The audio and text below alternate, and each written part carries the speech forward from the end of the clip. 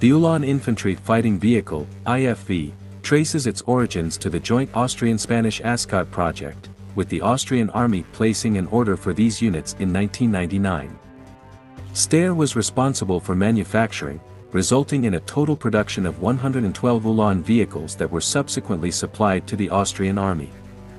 Commencing in 2002, the delivery process began.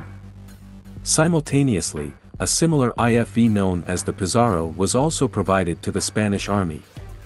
The vehicle is equipped with a 30mm Mauser cannon and can carry 205 rounds for its primary gun.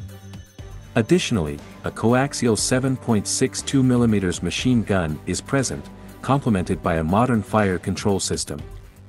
Although the armament is comparable to that of the M2 Bradley IFV, the Ulan faced a setback during trials against the Swedish CV-90 in Norway. In terms of protection, the Ulan IFV boasts sturdy frontal armor effective against 14.5mm bullets. If equipped, added steel plates offer safeguarding against 30mm rounds. However, the all-around protection is limited to 7.62mm bullets.